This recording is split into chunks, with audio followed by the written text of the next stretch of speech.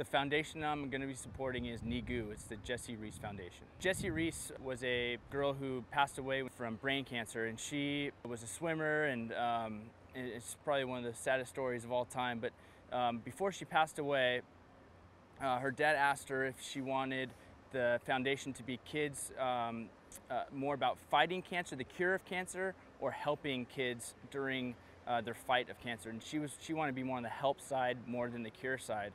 So that's what the foundation's about, and she created this thing called Joy Jars. And the foundation has these jars. They're about this big, and they fill up a bunch of toys and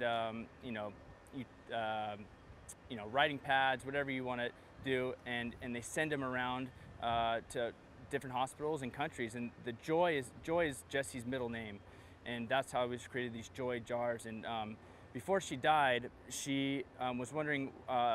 She thought how sad it was that all these kids couldn't go home, and they had to stay in the hospital. So she went home in between her chemotherapy and had these lunch bags and filled them up with all her toys that she had, and gave them to all the kids in the hospital. And that's how the Joy Jars were created, and they've sent out hundreds of thousands of these things, and it's a really cool foundation. Join me this year as we launch Big League Impact Cincinnati.